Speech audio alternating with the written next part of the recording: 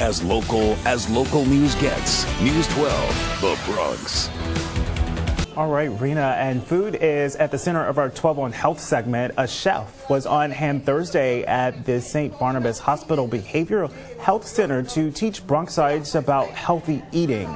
The focus of the cooking event was foods that help improve people's moods.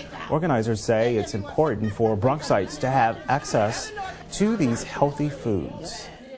Trying to reach out to the community that we're here to help you, that we're here to show you how you can eat healthy. I usually eat a lot of fried food and I do use a lot of salt. So this class definitely came in handy. According to the surveys by the Robert Wood Johnson Foundation, the Bronx has finished last out of all New York counties in overall health for the last 6 years.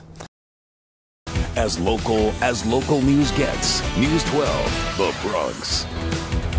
In our 12 on Health report, Fordham Road goes blue. The Business Improvement District joins forces with the American Cancer Society and St. Barnabas Hospital to raise awareness about colorectal cancer.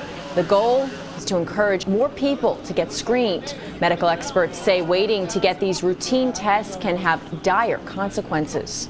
What we found is in our Bronx population is since our patients were not getting screened, they were being diagnosed at a later stage.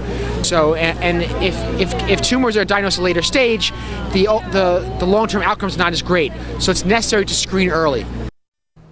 Even though colorectal cancer is often preventable or easily treated if diagnosed early, medical experts say it's the second leading cause of cancer deaths in the state.